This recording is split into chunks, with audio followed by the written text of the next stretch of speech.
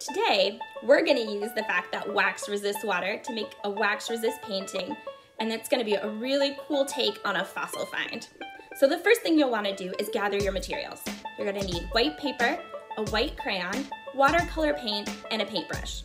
And don't worry if you don't have watercolor paints, because you can mix food coloring with water and it'll work the same way. The more food coloring you add, the darker your paint will be, but you're gonna wanna be careful because food coloring will stain.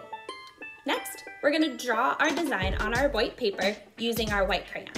And since I'm gonna do this like a fossil find, I'm gonna be drawing some dinosaur bones and footprints and skeletons and things like that.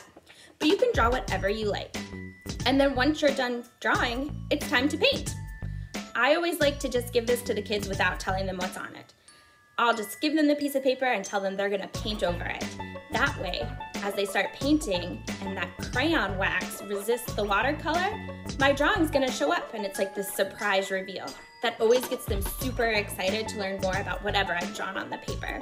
Whether it's fossils or an underwater scene, this is also a great way for kids to send secret messages to each other. And what's cool is that this is an art technique that uses the science that wax will repel water. You can think about wax and water a lot like oil and water in that they don't want to mix together. And you can find examples of this throughout nature.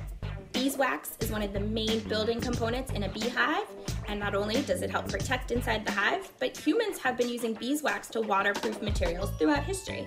And if you've been to visit us at Discovery Place Science and checked out the rainforest, you might notice that the leaves in the rainforest have a waxy coating on them.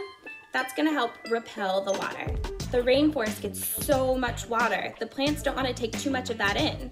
So that waxy coating is gonna help the water beat up and roll right off the leaves. Thank you guys so much for checking this out. I hope you find a way to work art into your next science lesson, and I hope you have fun with this. Bye guys!